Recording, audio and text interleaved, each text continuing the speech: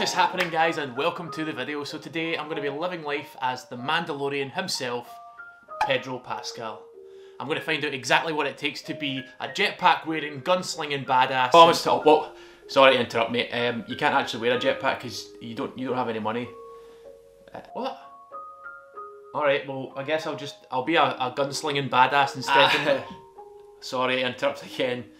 There's a problem with the gunslinging as well because, well, there's laws in this country for that. You know, you can't have guns. Well, what can I do then? Let's see. Oh, it says here you could eat and train like him for the day. Alright.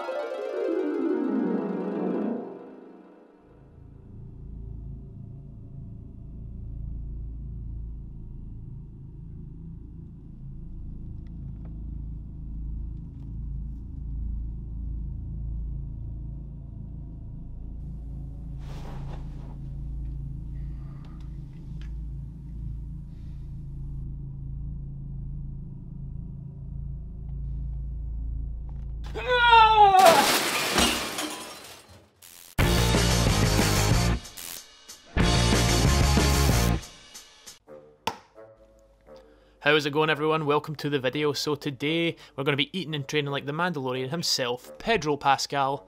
So I looked online to see if Pedro Pascal has any kind of nutrition plan that we can follow, and it turns out he doesn't actually stick to one at all. However, he was quizzed on his ideal food day, and that's what we're going to follow today. So for breakfast, he likes to have runny eggs on toast and blueberry pancakes and lots of coffee, and I can agree with him that that is a substantial breakfast, fit for a king. So we're making protein pancakes, and unfortunately I didn't have any normal flour and opted to use coconut flour for this recipe, and as you can see, the coconut flour does not work very well with pancakes. I had to use 3 times the amount of milk that I would normally use. We're adding in some Greek yogurt here as well. That is honestly an absolute game changer. That is a must if you want to have some nice soft fluffy pancakes. Get some Greek yogurt in there.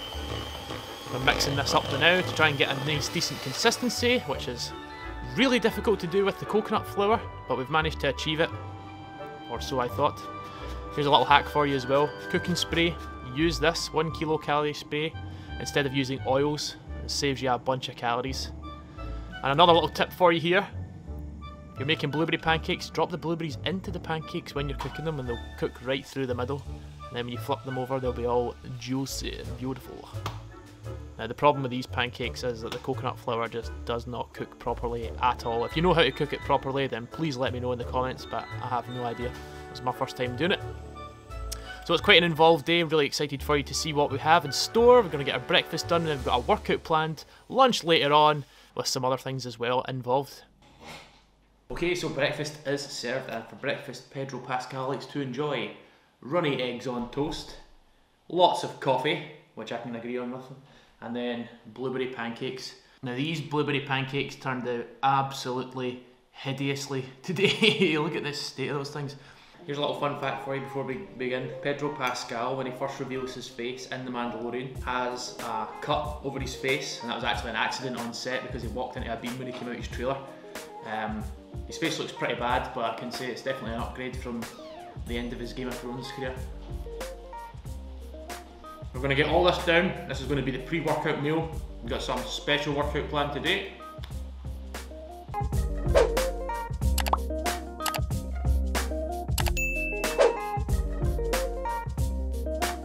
Eggs are done. Let's see if these blueberry pancakes taste as hideous as they look. Grim.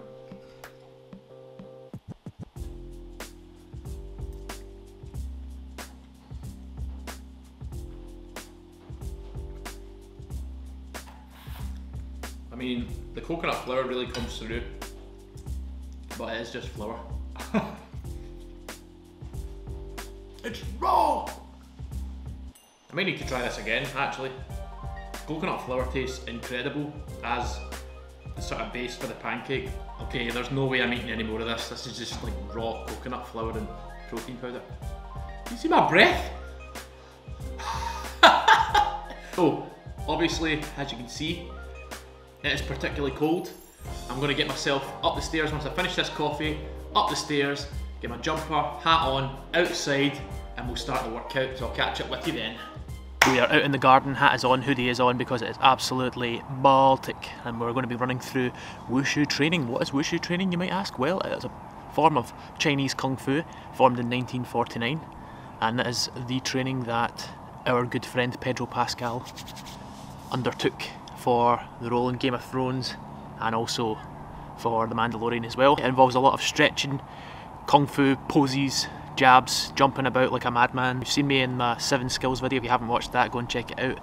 I am already a qualified ninja, so this shouldn't be too difficult, should it? Let's begin.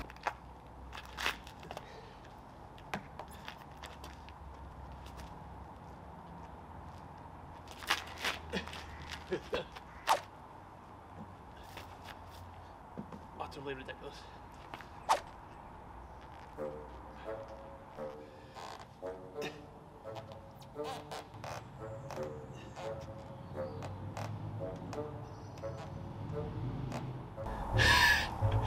Just a nice easy front split, no problem.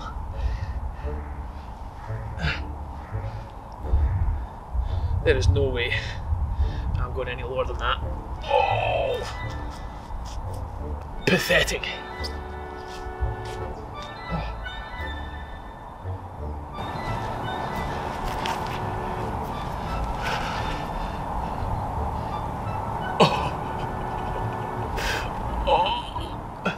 That's impossible.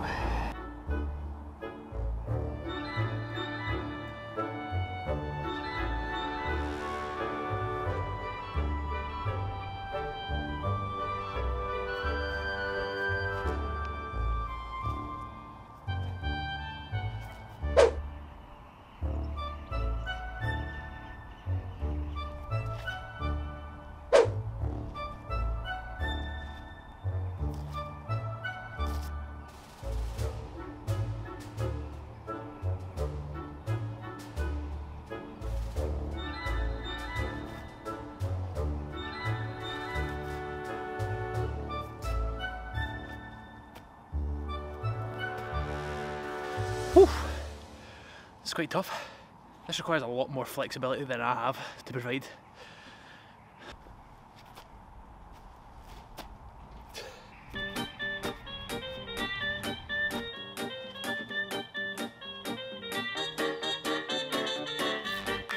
I feel like I'm disgracing China with this performance a bit.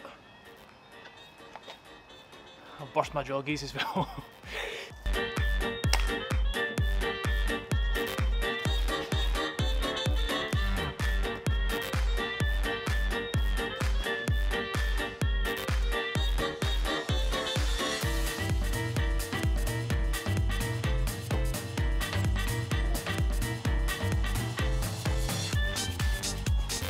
I've watched this video about 15 times now and I still have no idea what I'm doing.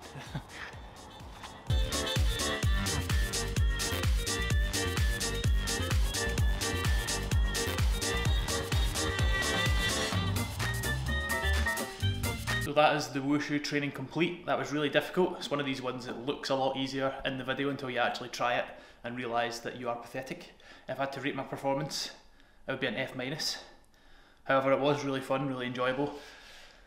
I've worked up quite the sweat, I've worked up quite the appetite. What I'm going to do is get upstairs, get into the shower, get ready. Hello people, so we're back out the shower looking fresh as ever, channeling my inner Gilderoy Lockhart today. For lunch, we are going to be having Pedro Pascal's favourite food, which is gin and oysters apparently. So yeah, I'll catch up with you once we get into Glasgow to the Crab Shack.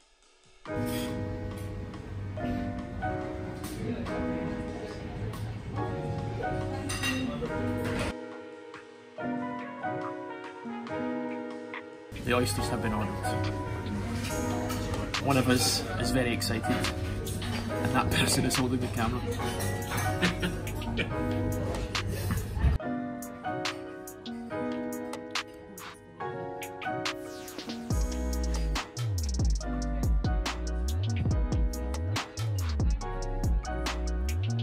Go on, stand up.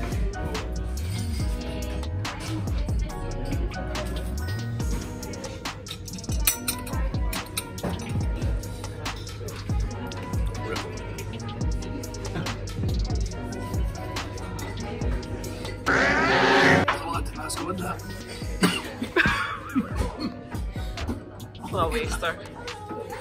It doesn't taste too bad, to be honest. Maybe you should wash it down with a soda and lime. Now you may be wondering why Alex would recommend her drink to me in such a suspicious manner, and well, you'd be correct in thinking this way because, well, to the naked eye this drink may look exactly like the aforementioned soda and lime. The taste reveals something different, something sinister almost, because while I was enjoying breaking my oyster virginity, Alex was adding a Renfrew-worthy measure of gin to her glass. You see, alcohol is not permitted to be sold in restaurants and bars during this current pandemic, and rather than roll over and accept defeats, spoiling our day and failing Pedro, we decided that we would improvise, adapt, and... You don't actually care, do you? Alright, well, I'll just play the video then. Sorry.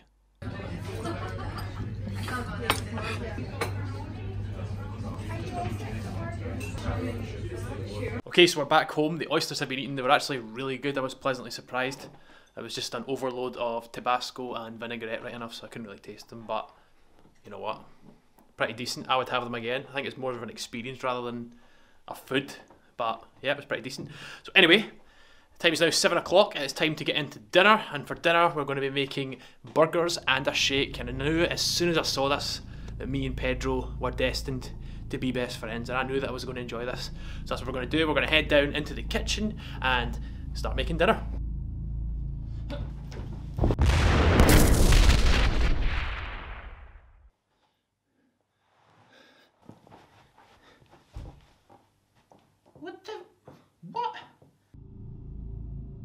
It is dinner time, people, and I cannot wait to present this one to you because it is an absolute screamer of a recipe. So we have some chicken, some garlic, ginger, chilies, mango chutney, salt and pepper. Feel free to use regular ginger and garlic if you want. I'm just very lazy, as you can see by the jars. We have some chopped coriander and some breadcrumbs as well, all going into the food processor, like so. So once they're all added, it should look something like this. Then we're going to blitz this thing up and it's going to form the patty, which we're going to use for the burger. This recipe is amazing. I'll leave a link in the description for it because you need to try it. It is honestly unbelievable. Then we're going to take our meat, get it onto the chopping board, give it a nice smack. It's always good to beat your meat, especially in the kitchen. Next you want to take your balls and fondle them in your hands. Make sure that they are a nice shape, they don't have any lumps or abnormalities. Ladies, you can do this as well. Now these are ready to eat at the moment, if you want salmonella that is. Pan on, spray in the pan, and then we're going to take both brioche buns and put them into the pan, give them a nice toast on the inside. Don't leave them in for too long, otherwise, oh, it's a bit burnt. It's okay, the show must go on. Take the burgers, put the burger into the pan now. Nice sizzle there, give it a good press, make sure that it's nice and flat, it'll cook evenly all the way through. And we are going to layer up the buns while that is cooking. I have some Faye yogurt. It's Faye, not Phage, even though it clearly says Phage on the tin. Put some yogurt on either side of the buns. Then we're going in with some shredded Latucci for a nice base for the burger to rest on. And on top of that shredded Latucci, we are going to add some sliced cucumber and some sliced tomatoes. This is going to make one mean looking Krabby Patty. For the top, we're going to be adding some mango chutney. Give it a nice, good, generous helping. Spread that out all the way around the bun. This is what our burger looks like, and now we wait for the patty to cook. Now normally I would make this recipe with sweet potato fries or chips or something, but I wasn't feeling that. I decided to just go for a little salad, sliced cucumber and tomato, and a wee balsamic glaze to go on the top as well. Now here is the very important step. Once you've cooked the burger on either side, you want to take some mango chutney and add that to the top of the burger, and make sure and be generous with this. And once you've added your mango chutney to the top, you want to flip that burger over. And that's going to create this nice caramelized mango chutney glaze on the bottom. It is stunning. Absolutely stunning. Once that's done, layer up your burger and realise that you've layered up the buns the wrong way around because you're an absolute dough ball. Fuck's sake. Once you have reassembled your burger the correct way around, it should look something like this. and I'm sure you can agree that that is a meaty boy. Hell yes.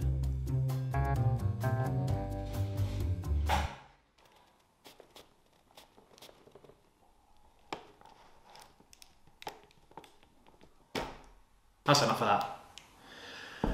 Okay, so dinner is served. This thing is an absolute beast of a burger. Can't wait to tuck into it. It's gonna be so good.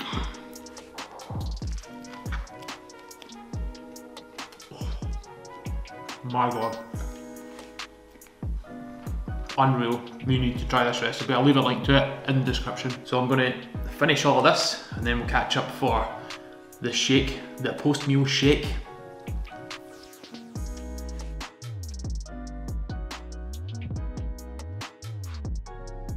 Did you know that the weapons in the Mandalorian are based off of World War II guns? Didn't know that. And apparently also, in the episode called The Gunslinger, Mark Hamill voices the bartender. Another thing I didn't know. But now I do, and so do you.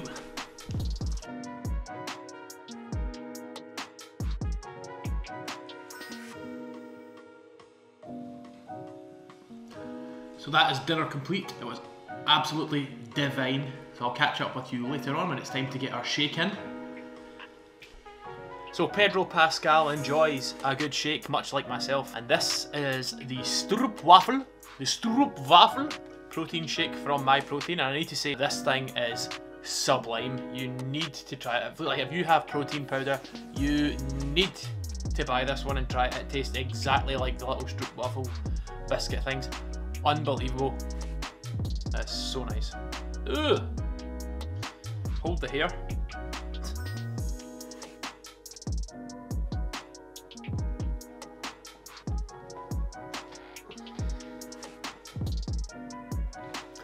It's not an unusual look for me. That was unreal, and what a day it was today. So that is all I have for you today. Thanks very much for watching.